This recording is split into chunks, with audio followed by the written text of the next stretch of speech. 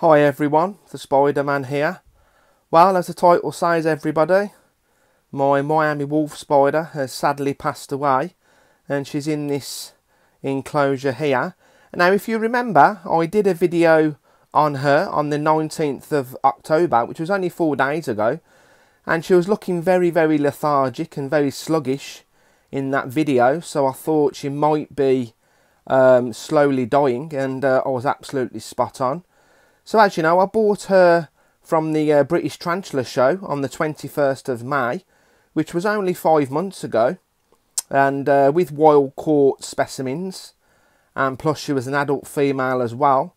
I didn't know how old she was, so she must have been a fairly old female, but she gave me a sack, which is a good thing to remember. So let's take the enclosure off the shelf and let's take a look. And there she is, ladies and gentlemen. My adult female, Miami wolf spider. And I've just noticed her like this morning. Yeah, she's definitely passed away, ladies and gentlemen. She's in death curl. So like I said, I've had her for about 5 months. And she's gave me some fantastic videos over the last 5 months. Some beautiful takedowns. And like I said, she gave me a nice sack as well, with over 60 or 70 babies, and there's something moving just there. I wonder what that is. Let's just zoom in a bit more. Oh, that could be like a mite there. You can just see it moving just there. It could be a mite, but as I say, I'll throw all this substrate away and bury my Miami wolf spider off camera. So like I said, she gave me over 60 babies, and I have got 4 babies left from that sack, which I am keeping for a breeding project. So let's have a quick look at them 4 slings.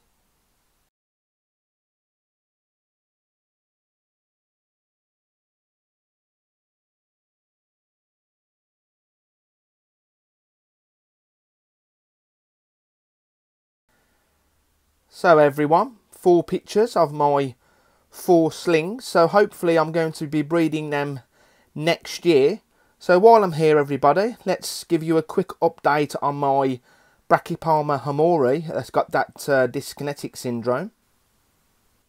So everybody, there is my Brachyplema Hamorii, and as you can see, it's eating again. I gave it a super worm this morning, or Mario worm, and there's a little bit of a part of a Mario worm just by its abdomen. Personally, I think it's a male, but hopefully I'm wrong. But it's still got the dyskinetic syndrome.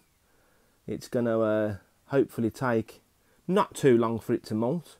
But like I said yesterday, I'm going to be power feeding it.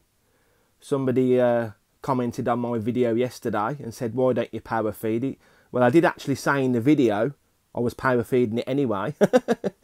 So I'm presuming that person didn't watch the full video. But it's eating again, which is very good. And unfortunately, the mature male, Grammosola rosea, that's got the dyskinetic syndrome as well. And as you know, I was going to post that out today, but unfortunately I can't now. So there's not really much I can do with the mature male, because obviously he's fully grown. So yeah, some good news, it's eating again.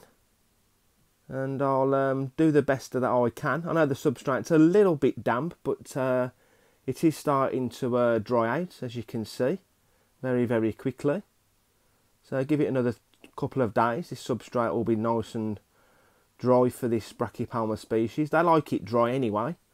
So a little quick update on my bee Hamorii. Sorry about that everybody, my battery just died on my iPhone.